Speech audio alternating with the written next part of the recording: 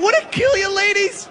Would it kill you to just fake it? Okay? I'm not talking about the orgasm. No, I already know you faked the orgasm. No. I'm talking about faking your level of cock respect. Yes, cock respect.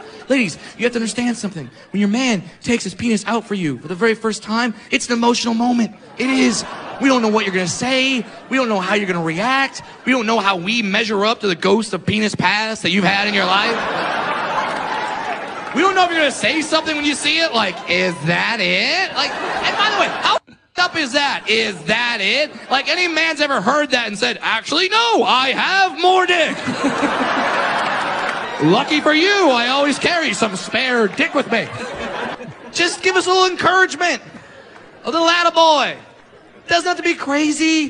Doesn't have to be insane. You don't have to win an Academy Award. You don't have to see it and be like, oh, I have never seen a penis of such magnitude. Like, you don't have to do that.